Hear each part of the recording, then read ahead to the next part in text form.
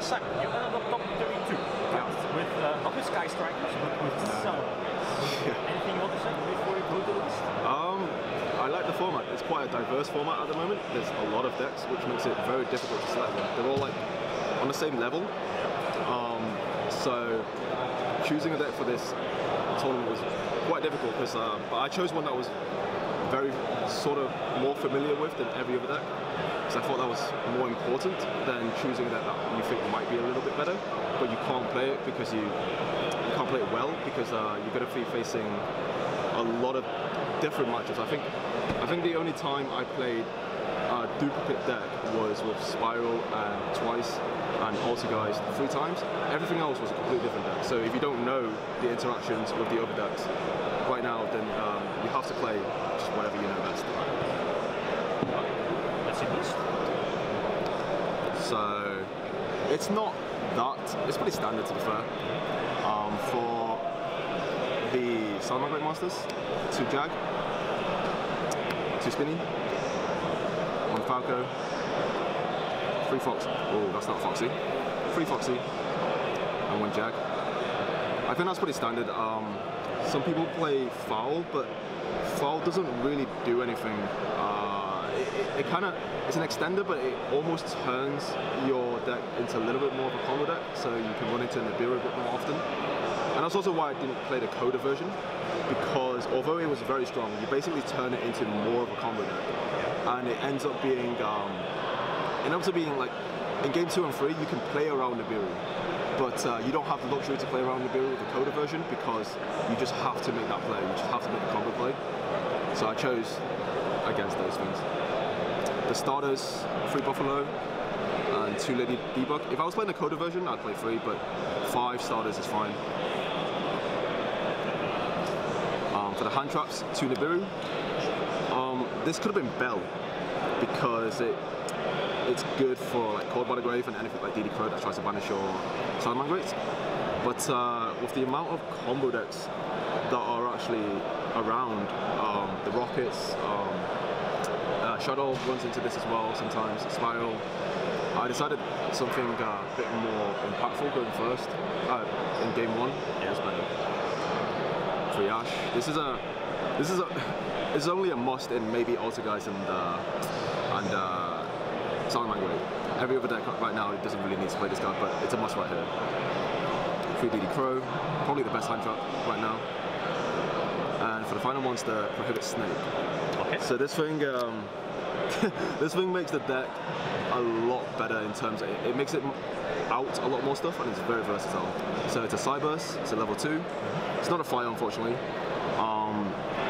When your Cyburst link battles, so when it attacks or is attacked, you discard this from hand, and the monster that you're battling with gets bounced back to the hand. So you can go Signet, or you can just go into Debug, you can search this, and you can just attack over Winder, you can bounce Winder.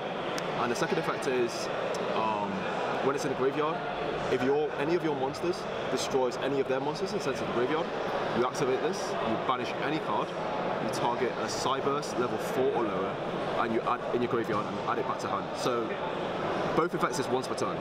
So you can use the second effect if it's in graveyard. If you kill something, you can add this back to the hand. And then if there's a problem monster, a big monster or Winder or whatever, you can attack over Winder and then you drop this on the same turn. Or you can add Gazelle back, which is really good.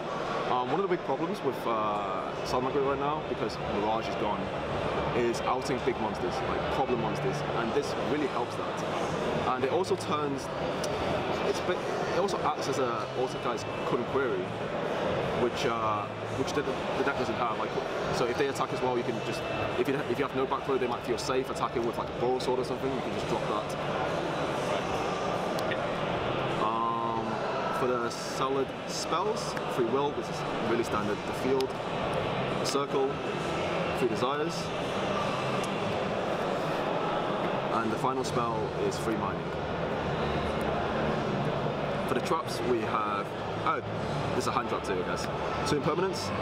I really don't like this card going first, but it's more versatile. It's not that good against Spiral at all, but there's so many diverse decks. I wanted something that was decent for everything.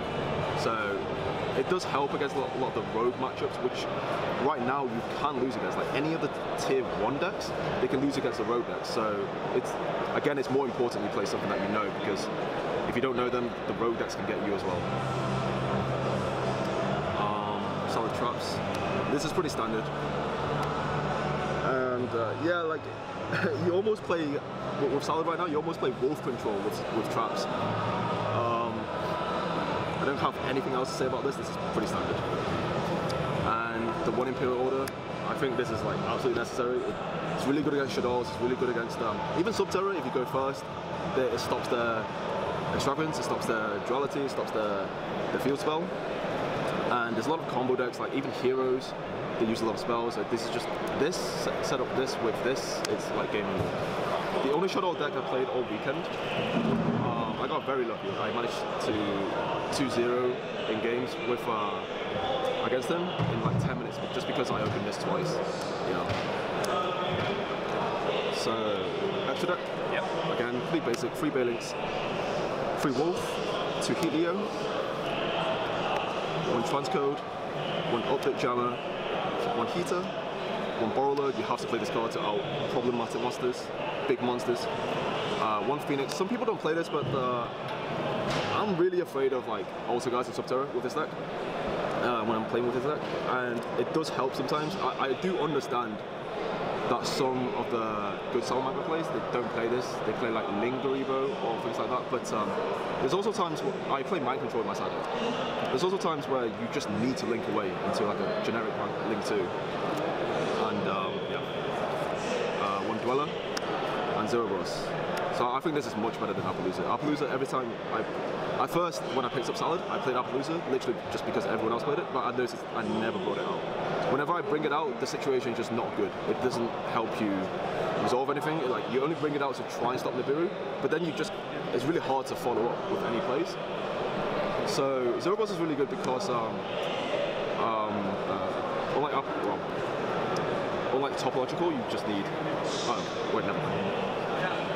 I lost my train of thought there. Yeah, so instead of going into Transcode and this, you can go into, if you have a Wolf, you can go into Jammer, and then these two go into this.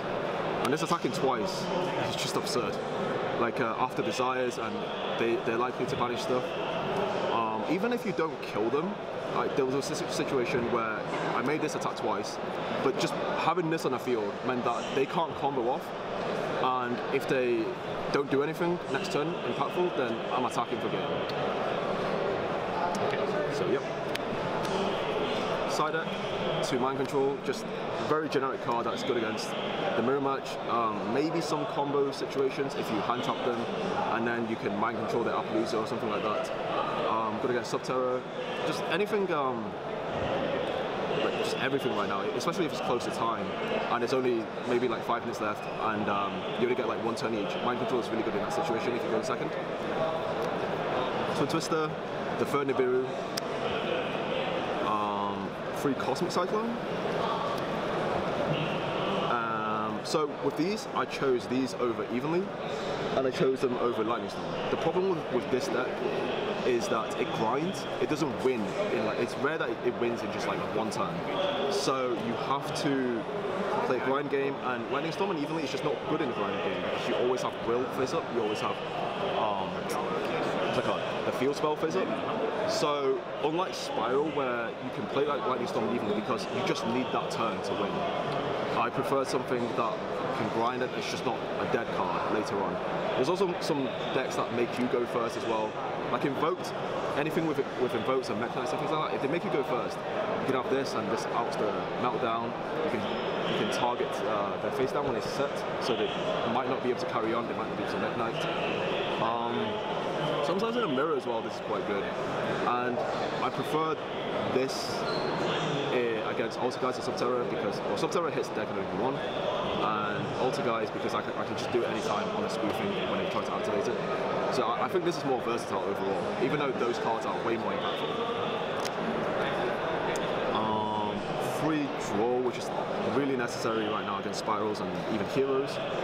I don't think I have to explain much about that. And free summon it. So this last space, it could have been, I wanted a high impactful card going first against, there's so many combo decks. I wanted something that's, this could have been different Dimension Ground, or what's that card? The barrier that stops fusions. Dimensional barrier. Dimension, yeah, okay. Yeah, it could have been that, but that is only for decks like fusion. So that's like a small portion of the amount of decks that are represented this weekend. So I wanted this, which is basically good against all of them if you're going first. And that is the deck. Any last words? Any shoutouts? Shoutouts, basically every single person that's tested with me, which is like all the world grinders at the moment. We've been playing regionals like every other weekend, and it's really cool that your competition is mutually helping each other.